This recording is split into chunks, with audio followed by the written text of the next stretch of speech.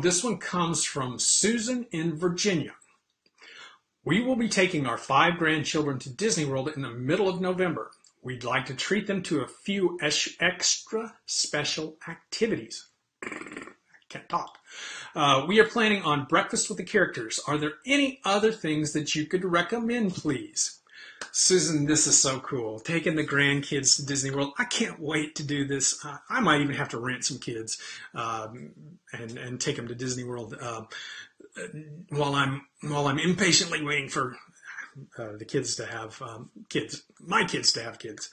But anyway, there are a ton of special things to do. Almost everywhere you look, there are extra things that you can do with your grandkids. It kind of depends on their ages and their genders.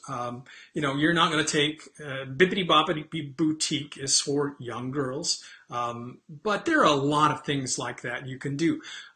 Instead of Bibbidi Bobbidi Boutique, both girls and boys up and maybe even a little older like the Pirates League.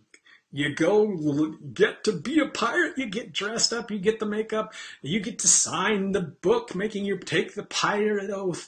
That's just pretty cool, the Pirates League. And it's cheaper than Bibbidi Bobbidi Boutique. You've got things like in Animal Kingdom, you've got Meet the Elephants. If your kids are into animals, there's lots of different little special things in Animal Kingdom, but that's a tour that's it's not as expensive.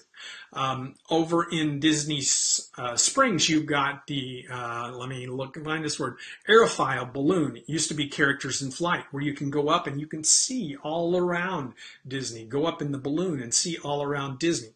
You've got Pick a Pearl in Japan. You've got movies this one's free.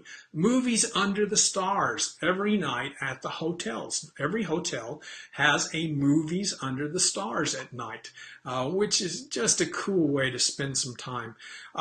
There are all kinds of alternatives, all kinds of nice things, some free, some pretty expensive. Pirates and Pals fireworks cruise.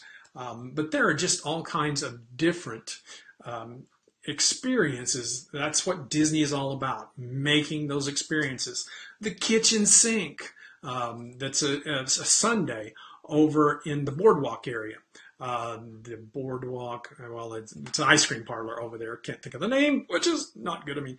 But anyway, you've got all these kind of activities all around. In fact, we were talking about this yesterday, and Stephanie, my assistant, said that when she was a kid, one of the favorite memories she had was getting to eat ice cream for breakfast and for lunch. Maybe not the same day, but eating treats during meal times was just one of her favorite memories. So it really is, the bottom line is it's all about making memories. What kind of memories? Just being there with your grandkids is going to be a memory that you will all cherish for a long time, for the rest of your lives. But making those special experiences, whether it's just stopping and smelling the roses, sitting down with Roy on his bench up in the Magic Kingdom, just finding those special little things that you can do to give those kids some special attention. That's what it's all about. Thanks so much for watching Dad's video. For more simple, fun, magic Walt Disney World information, go to Dad's Guide to WDW.com. You can do that by clicking the I button that's popping up on the screen right now. If you like this video, go ahead and subscribe to our YouTube channel and get more Dad's YouTube videos with Daditude.